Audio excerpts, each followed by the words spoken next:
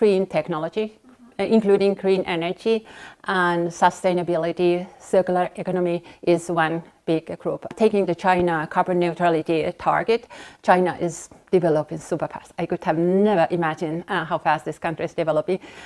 But on that sector, I think our Nordic countries have a lot of innovations that Chinese companies still want to cooperate together with and further develop here in China. Second, I would mention is healthcare, and especially the aging population.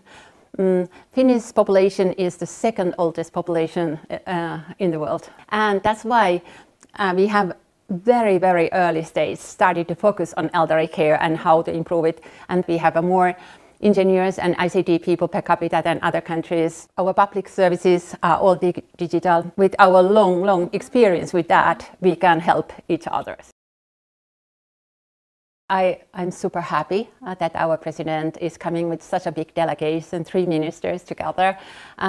So, of course, mine and our expectations are super high. Last time when Finland and China made this kind of a joint action plan to enhance the business, and this plan was made for 4 years, so it ended like end of last year.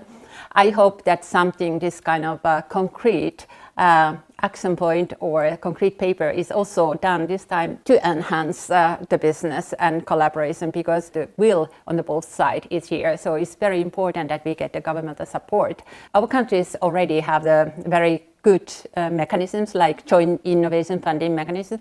I hope that these kind of tools remain and even become more because they really encourage the SMEs with the smaller resources to take the huge step to go to a totally different market and culture and language environment to do the business.